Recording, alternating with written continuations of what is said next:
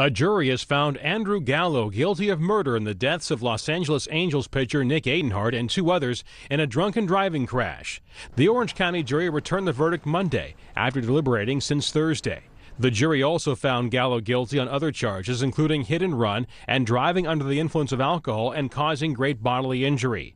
The 22-year-old Adenhart, 20-year-old Courtney Stewart, and 25-year-old Henry Pearson died in the April 2009 collision. Another passenger was severely injured.